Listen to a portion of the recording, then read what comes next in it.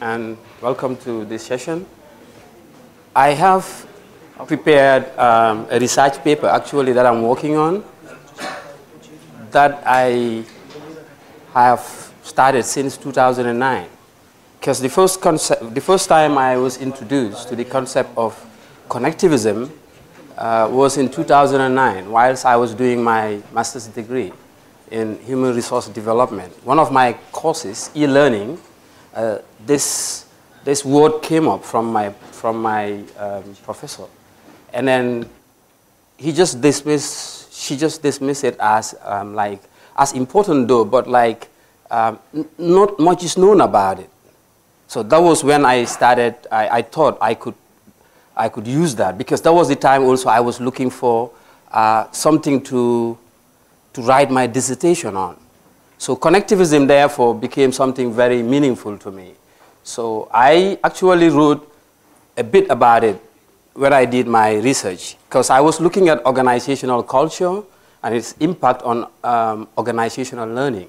Specifically, I was looking for one type of culture, that is the innovative type of culture. How does it impact organizational learning?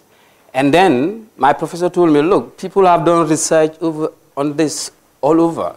So what's something, because in research at least, apart from moving facts from one location to the other, or like exposing hidden ones, one of the things you need to do in research is at least make a small contribution that nobody had done before. So I said, okay, I will now take connectivism now and infuse it between innovative culture and organizational learning.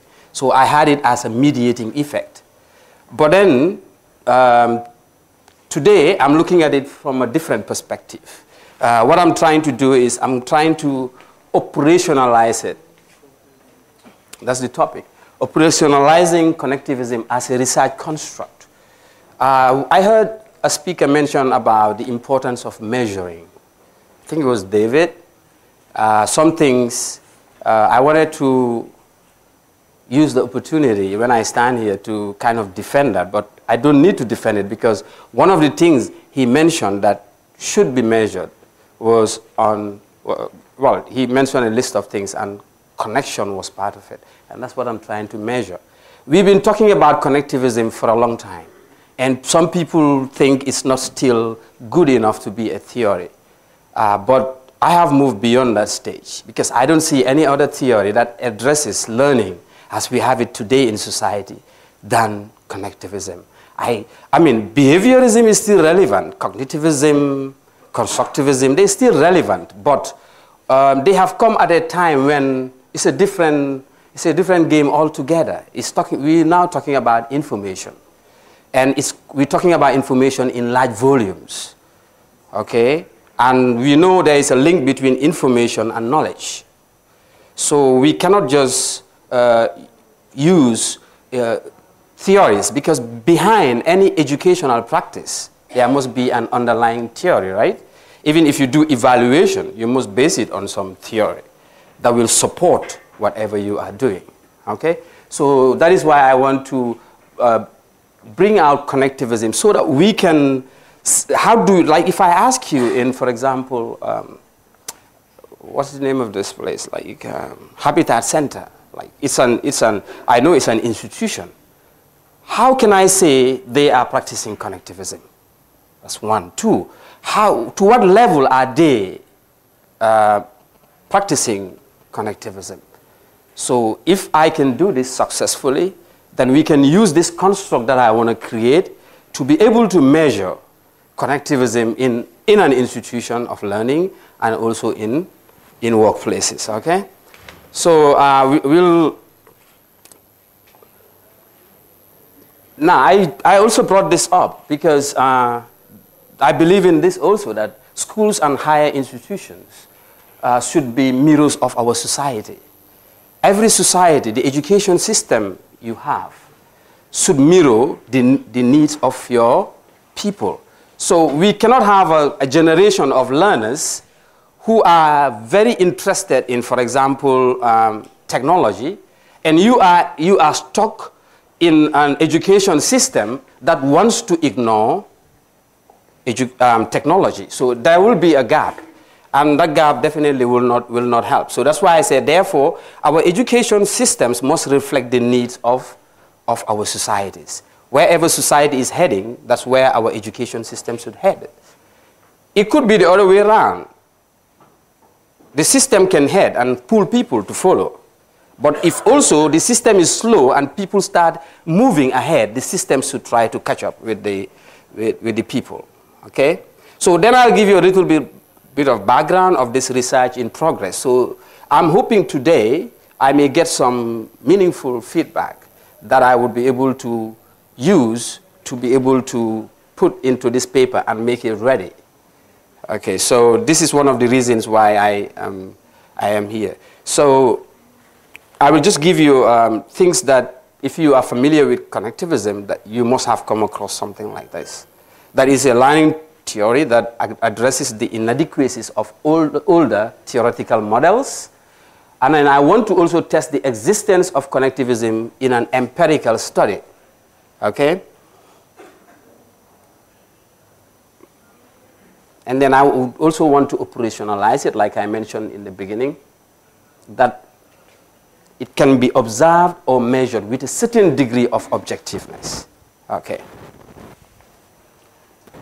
And this paper also, therefore, intends to develop a measure for connectivism, which will enable other researchers to measure the concept at workplaces and educational institutions. I'll give you an example. When I did the research in my master's degree, I'm sure most of you are more seasoned because we're just coming into research, and I know research is also practice-based. If you do not practice it, you cannot master the skills. And I know some of you have gone beyond that level of mastering the skills of research. But what I'm trying to say is when I had culture and organizational learning, my professor told me, you need to be able to get a measurement for this. And then I said, okay, I will develop one. He said, no, that's difficult. It's difficult to develop a measure. And that's why I said, I don't want you to do connectivism, because I have not seen anywhere in literature where someone presents in empirical findings as a research finding results that will show that this is a construct, okay, measuring connectivism. There hasn't been.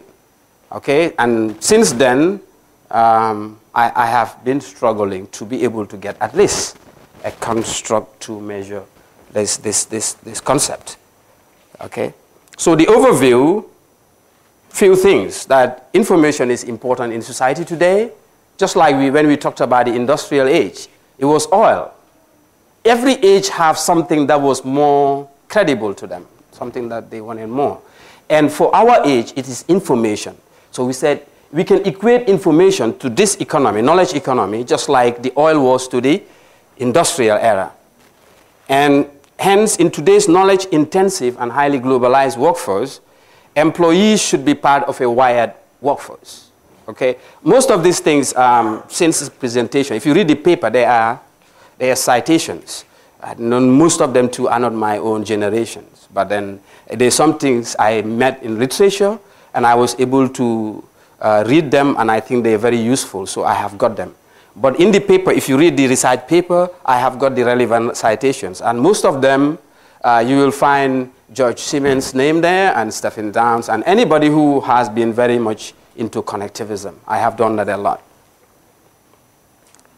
A connected working environment where information flow and sharing and collaboration and networking and exchange of knowledge is not restricted.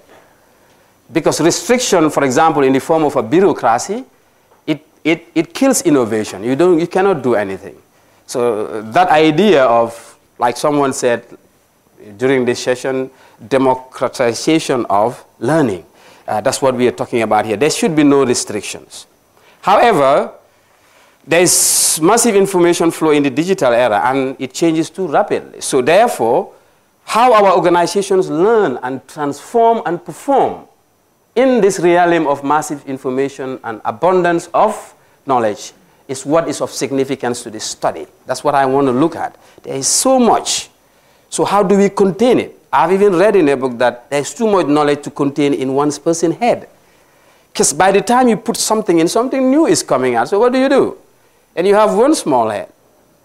So how do you do with all this information? So that's why it makes sense to use connectivism.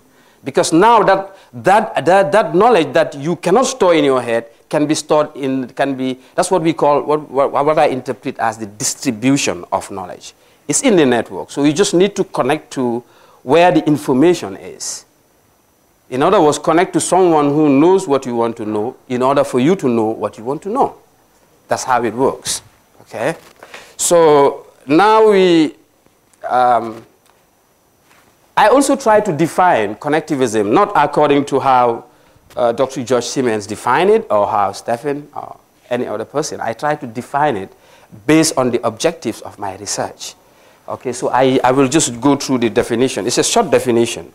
I said, for the purpose of this paper, connectivism is defined as a learning theory that stresses the importance of connecting people to people and people to information in the digital age through a process that is both enabled and enhanced by technology. So I'm not talking about the connection that is not enabled by technology. I'm looking at it from a specific point of view. Okay? But at this point, I also want to say, by the time we look at the way I want to approach getting this construct in place, I will not only look at, for example, later on we'll see that I'm looking at two aspects. I'm looking at social media, and I'm looking at also KM, knowledge management. Because you will see that knowledge management also does not only stop at only creating, it goes beyond that, like sharing, exchanging, using, utilization, and all that. So we will be looking at these two things very briefly. Okay. So I look at now social media as a practice of connectivism. So for the purpose of this research, I also define social media, not according to other people's definition, but according to the objectives that I have. The social media is defined as those social software technologies that are used to facilitate knowledge transfer and communication processes within the organization. Okay, so that's how I define social media here. And as such, that's the approach I use. In addition, these tools are used to enhance learning. For example, for new business development initiatives, whilst maintaining the organization's innovative capabilities as well as its competitive advantages. So social media goes beyond communication processes and also knowledge transfer. It can help you in new product development initiatives and also maintain your innovative capabilities.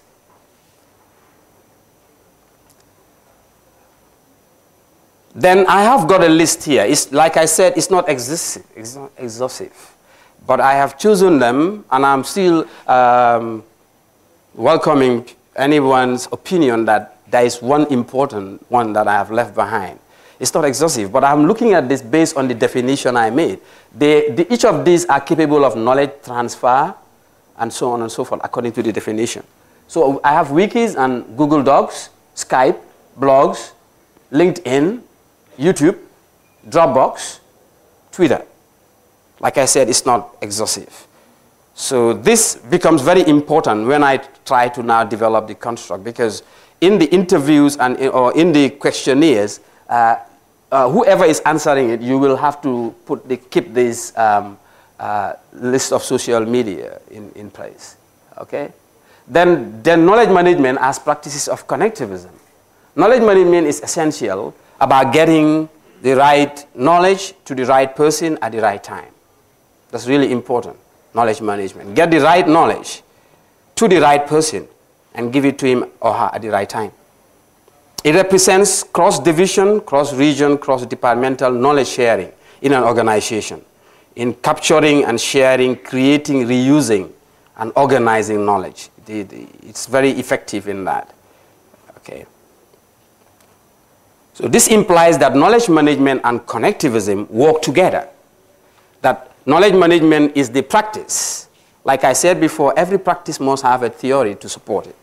And therefore, connectivism will be the valid theory behind knowledge management practices. You can make the connections there. So I have also got a list of tools that I want to use for this purpose. And communities of practice, maybe I should have added online communities of practices. email systems, in any e-learning systems, knowledge portals, video conferencing, intranet, for example. These are all, they can all be used, remember, as the earlier definition of reusing, capturing, distributing, organizing knowledge. I feel these tools can. After you look at it, if you think video conferencing shouldn't be there and we can justify it, I'll definitely do that, because that's the purpose I'm putting it forward to all of you to help me make sure that whatever I'm presenting is the right thing. Okay? So, okay, quickly I'll just show you the methodology I have done an extensive literature review, so I'm also doing expert interviews. This is going to help me construct a prototype model of connectivism. Okay, this is actually a hyperlink there. If I move on it, you could see the kind of interview questions that I have. But I think we just need to move on. And then I have also done a thorough synthesis of literature to highlight the definitions, dimensions, indicators, manifestations of the use of connectivism in educational institutions and organizations. The expert interviews, what am I going to do with them? They are going to use, I'm going to use these expert interviews responses that I have to validate what I have in literature. What I read in the books, is that what the experts are saying? So I need that validation, okay? And also, I will also provide a survey questionnaire, which also I have put a draft on, which definitely when I talk to people one-on-one, I can show you if you're interested and you can help us in getting there. So this data then will be analyzed by the researcher to determine the reliability and validity of the newly developed measure of connectivism. So summary and expected findings.